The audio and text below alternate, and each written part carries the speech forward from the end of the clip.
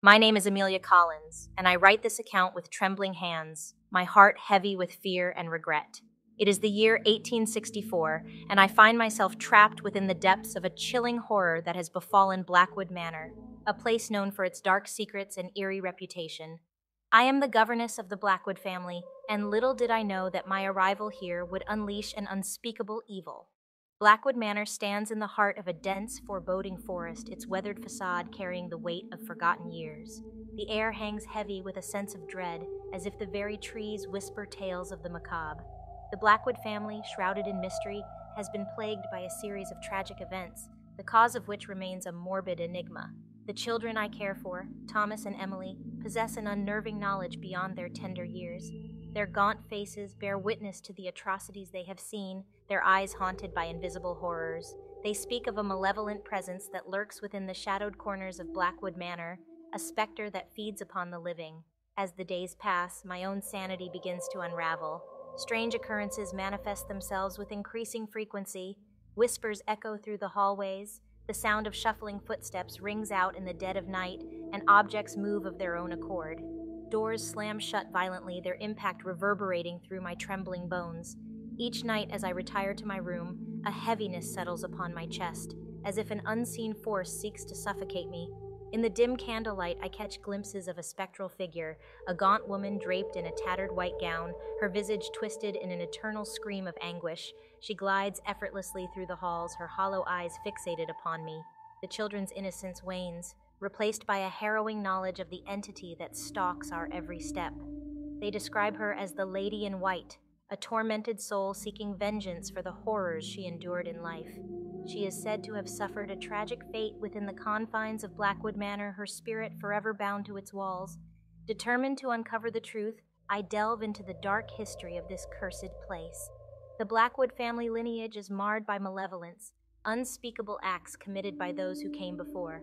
The Lady in White, I discover, was once the wife of a Blackwood patriarch, driven to madness and betrayal by her husband's sinister deeds. Armed with this newfound knowledge, I confront the presence that has plagued Blackwood Manor for generations. I summon the Lady in White, desperate to release her from her eternal torment. But my courage wavers as she materializes before me, a grotesque, ethereal figure, her tortured screams resounding through the room. In that moment, I realize the true nature of the horror that haunts Blackwood Manor. It is not merely the vengeful spirit of the Lady in White, but the manifestation of the darkness that resides within each Blackwood descendant. The curse of their ancestors has tainted their very souls, forever binding them to this accursed place. Now, as I pen these final words, the malevolent presence closes in. The walls seem to bleed, the air turns foul, and the echoes of the past grow louder. I have failed in my quest to banish the darkness that engulfs Blackwood Manor. My soul shall join the countless others trapped within its grim embrace. To those who find this account, heed my warning. Avoid Blackwood Manor and the curse that lies within its walls, for in the shadowed depths of history there are horrors beyond imagining, waiting to claim unwary souls like mine. Pray for our release from this eternal nightmare, and let our tragic tale serve as a cautionary testament to the evil that lurks in the hearts of men. I shall not let my final moments be in vain. Despite the encroaching darkness and the impending doom that surrounds me, I am determined to leave behind a record of this harrowing ordeal. May my words act as a guide, a chilling testament to the terrors that dwell within Blackwood Manor. The malevolent presence, sensing my defiance, grows stronger. It thrives on fear, its insidious tendrils seeping into the very fabric of my being. The once familiar corridors have transformed into a labyrinth of despair, each step forward met with resistance from an otherworldly force that seeks to keep its secrets hidden. As I wander deeper into the bowels of Blackwood Manor, I uncover forgotten rooms, their doors creaking open with reluctance. Each chamber reveals a glimpse into the torment that has plagued this cursed abode for generations. Portraits of long-dead Blackwood ancestors line the walls, their eyes following my every move, as if imploring me to abandon my pursuit. But I refuse to be swayed. Determined to sever the tendrils of darkness that bind this wretched place, I uncover a hidden passage, an ancient gateway to the heart of the curse. A sense of trepidation washes over me as I step into the unknown, the air growing dense with an oppressive energy. Within the depths of the hidden chamber, I discover a decaying journal, its pages yellowed with age. It chronicles the wicked deeds of the Blackwood lineage, acts of unspeakable cruelty committed in the pursuit of power and immortality. It becomes clear that the curse that plagues this mansion is born from the insatiable thirst for forbidden knowledge, a darkness that corrupts the very soul. With trembling hands, I decipher a ritual inscribed in the crumbling pages, a desperate attempt to break the cycle of malevolence. It speaks of a sacrificial offering, a ritual to cleanse the sins of the past and bring salvation to the tormented spirits trapped within these walls. I gather the necessary items, my heart pounding with a mix of hope and terror. The hour of reckoning draws near, and the oppressive presence looms ever closer, its icy breath chilling the air. I prepare myself mentally, knowing that my own fate is entwined with the outcome of this final act.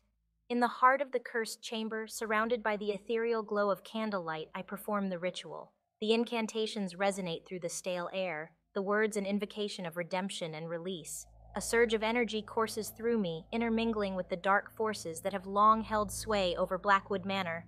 Suddenly, the room convulses with a violent tremor. The walls groan under the weight of centuries of despair, and the very foundation of the house seems to crack. A tempest of anguish engulfs the chamber, the tormented cries of the spirits echoing in a symphony of liberation. In a blinding burst of ethereal light, the curse is shattered. The evil that plagued Blackwood Manor is expelled, leaving behind a profound stillness, a silence that reverberates with the collective sighs of souls finally at rest. Exhausted but relieved, I stumble out of the chamber and into the dimly lit hallway. The mansion feels different now. A melancholic serenity fills the air, as if the weight of its dark history has been lifted. I gaze upon the portraits of the Blackwood ancestors, and for the first time, I see a glimmer of humanity in their eyes, as if the curse that tainted their souls has been cleansed. My purpose fulfilled, I make my way towards the exit, knowing that my time within Blackwood Manor has come to an end. As I step out into the moonlit night, I take one last look at Blackwood Manor, its silhouette blending with the surrounding shadows. The forest watches me, its ancient trees whispering secrets of the past. Though I have played my part in breaking the cycle of darkness, a lingering sense of unease accompanies me. Months pass and life moves forward. The memory of my time at Blackwood Manor fades into the recesses of my mind, buried beneath layers of mundane routines and fleeting joys. Yet on stormy nights, when the wind howls through the eaves and rain pelts against the window panes, a chill runs down my spine, a reminder that evil, once unleashed, can never truly be erased. The tale of Blackwood Manor becomes a whispered legend, shared by those daring enough to delve into the shadows of history. Some dismiss it as a mere ghost story, while others sense the grains of truth concealed within its haunting narrative. And so, the legend lives on, serving as a cautionary tale of the consequences that befall those who dare to seek power beyond mortal comprehension.